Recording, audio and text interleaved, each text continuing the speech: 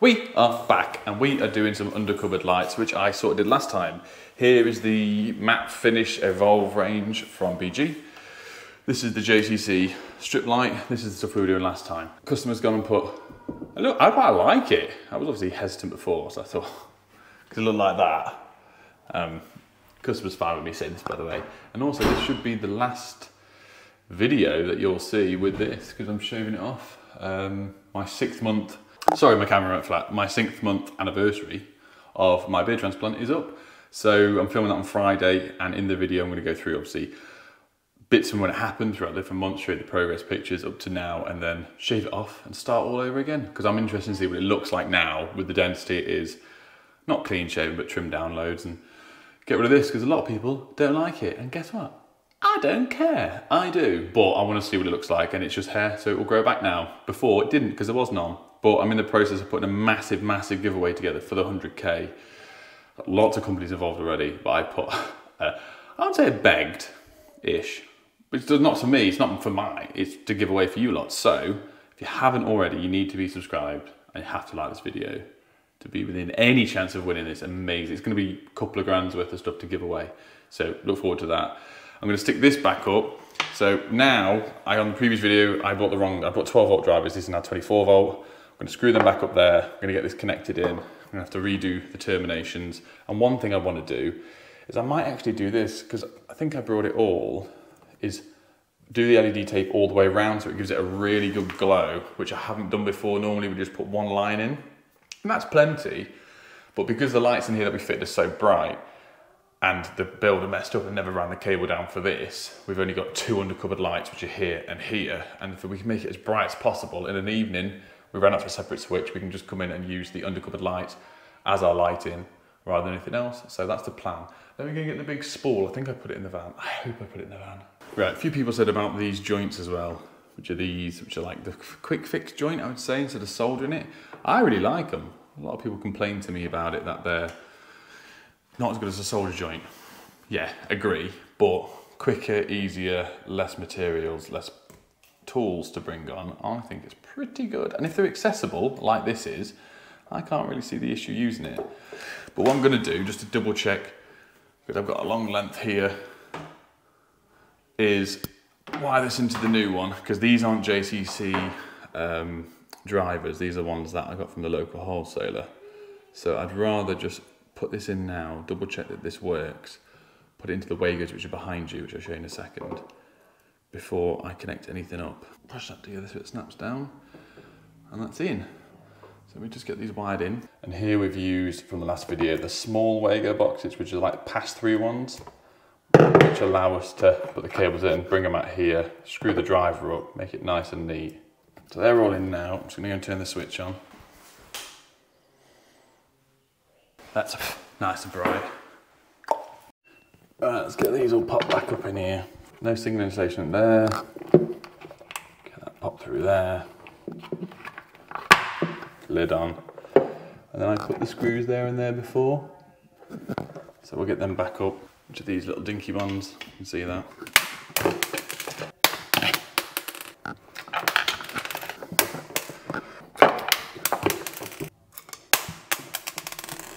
Again. Right, well, I made that way harder than it needed to be. Also, I do know that this would have looked a lot nicer if some 12 volt cable was brought down. To be completely honest, with the way the kitchen fit has been and the way the build's gone, it was better that that was brought out here for me, so I knew exactly that it was going to happen, it was going to pull through, than trying to faff around with it, because we've had it that many times where we put a driver up top, which works out really well, to bring the 12 volt cable down. The builder's not done it through, or the kitchen fit's not pulled it through, and then we have to go fishing, and it makes the job a lot harder. And sometimes we've physically not been able to do it. So at least with this way, you've got it, and if anything goes wrong, it's easily accessible. And when you stood up, you won't be able to see anything. Right, we're all done up there. That one's in, around, that's the best we can do. Same thing here, like I said in the last video, that is the feed that goes over to that one, but the builder left it in the ceiling. He forgot to bring it down, and we couldn't get to it now because it's a finished ceiling. So there's a microwave going under there, so it won't be too bad. So this is our one. I'm going to do the same thing. We're just going to connect up the LED tape, get it into the driver, Same way, link that up, double check this is all working, and then we can mount this up here somewhere. If I put the box that way, put the driver, to be fair, I could probably put the driver sideways here and allow me to start the LED tape within the corner and around. I'm going to feed that spare cable just into the box, just to get it out of the way, and it's there in case ever at some point the customer goes, I'll tell you what, Nick, I want to cut the hole on my seat and find that cable. I'm like, say less. Put some heat shrink on it. Obviously we've already tested it to make sure the terminations are sound. Well, Adam's in the background. Adam's here, everyone, just so you know. I'm just laughing at him. Mocking AirPods. Right, lights off. And the cupboard lights on. Bada bing, bada boom. Looks good how it shines down the feature wall. Yeah, that does look good. And I like the way I've done the recesses in and around. Yes, I'm going to also, so I've got loads of this tape left, I'm going to do it at my house. And what did my other half say when I said I'm going to do it at my house? You've got about 5 other jobs to finish as well. From 7 years ago, yeah. You've got like 4 different downlights here, 4 different downlights here. I know, I've got more. Back in the day when I started YouTube, obviously I was getting sent stuff left, like I am now, I sent stuff left, right and centre. And I would say a yes to a lot of it. But obviously I wanted to try it out first before I recommended it to you guys, in case it's trash. So what I ended up doing, if I got sent like one downlight, I would put it in my kitchen or my dining room or the hallway. And like at the moment, I think I have 9 different brands of downlights running through my house just downstairs, and like 50% of them have gone as well. So I need to change them all over, but yeah. Anyway, different change of scenery, as you can tell. Just had some annoying news. Tomorrow and Thursday, which are booked in for myself and Adam, the job has just been cancelled, which is out of our control. Well, I say cancelled, moved. So I've just had to get on the phone and panic and turn around and find some stuff to do, which we have. But I thought I'd come back here and organise the stuff, because I was planning to take absolutely nothing with me. But now the certain jobs are on. But I'll give you a little van run through of all the stuff I've been doing in the background. I haven't really videoed anything because I just wanted to stick my headphones in and enjoy it. So, van volts.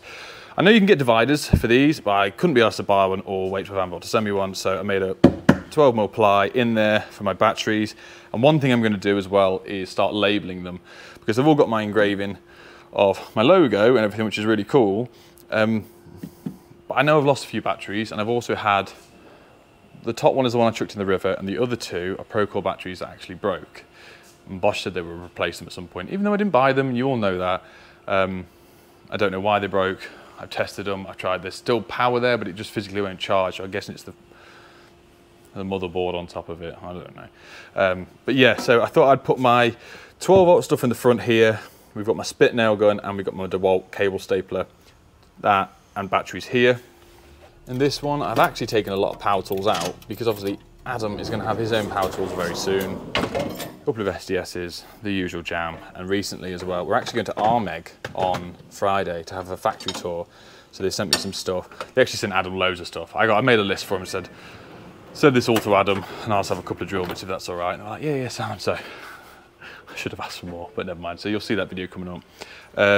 What I've done, so I purchased that one, and 2 more of these when I went to Elex Coventry, which was awful, by the way. So if you are going to a trade show, I would recommend CEF Live. It is a lot better. They didn't pay me to say that.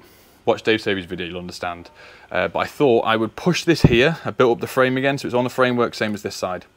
We've got Packout all across the top, so I'm going to buy another 2 of these. These now have my Wagos in, so I'll show you these. Right, we'll start from the bottom. You might have seen this on Instagram already. I made myself a spit nail gun box. So we've got some gas, we've got some fixings, and we've got some concrete and brick nails. Awesome, all in one place. And the good thing is, I've got a mounting frame on the back there, which actually had spare, which will go on. We have a massive box of Ideals that I had spare. And then as well, we've got the box of Wagos, which you saw, and we've also got loads of Wago boxes as well. So the purpose of this is, I regrettably, because I actually loved my Stanley stackers, and also the framework that I built down, which I had them all angled, which I built when I first got the van. It's never let me down. It was a fantastic bit, and if anyone ever wants to do it, I highly recommend it. But I'm moving over towards the Packout stuff now, just for the usability of it. A lot of stuff like this, big screw box. If I had to get this out of the van, it's so heavy and unnecessary, I only need half of it, and that's what made me fall in love with the little ones. So we've got cable clips here of different sizes, sort of a fixing box. We've got some plasterboard fixings, some pins, you know, you can see there. But then gets to the juicy stuff. So you all know what's in here from the last video. We've got mattresses, we've got double sockets, all that jazz. But this is the one that I've just set up. And I forgot I've actually got another 3 drawer set turning up, which I don't know where I'm gonna put. I forgot I ordered it.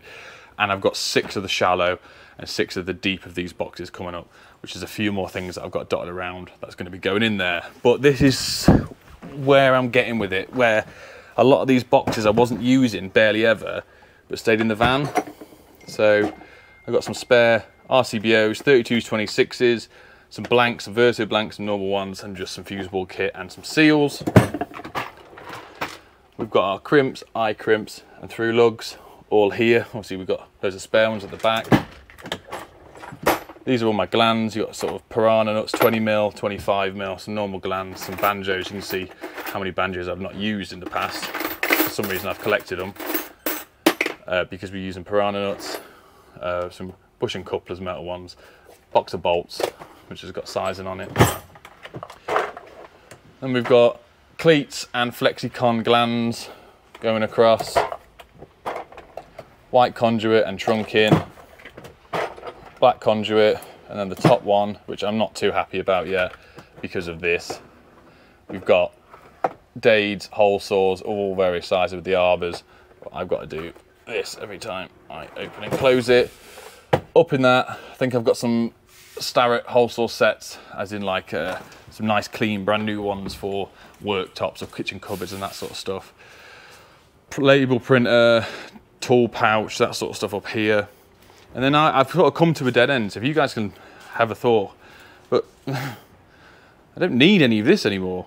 Obviously I've got my first aid here, and when I get some more boxes they'll be mounted here. I've got uni lights and work mats in there. I've got my cables, which have now been shifted down from the top to this one. Hoover will go in here, but realistically this is now obsolete. And if I get more pack out, which I might do, I'll sort of be running out of space. I could put some more drawers here, but then it's just keeping more and more stuff in the van. And let's say if I want to come and grab, like all the stuff I'm putting in these is the stuff that I can think, actually I need 5 stuffing glands, I'll just take the box. But if I'm ever going to need armoreds or crimps or eye crimps, you only need 1 or 2 ever, so you can just come grab them out of this. But it's trying to figure out a way. I've sort of done this on a whim, and bit by bit, unlike when I did my van to start with, I sort of drew it out and figured out exactly what I wanted, measurements. This, it's just been like, oh, I'll buy that and see where it fits and fit it.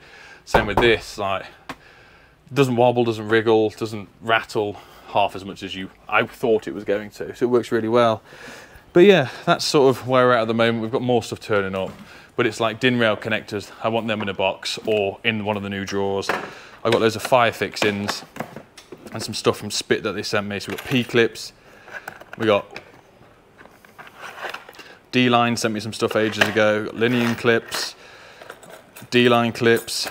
That all wants to go, in my eyes, in a storage case, because that's the sort of stuff you'd be taking in when you're doing a rewire and whatnot and hammering loads to the ceiling, floors, whatever. But I've got so many of these boxes out now. Another box of these.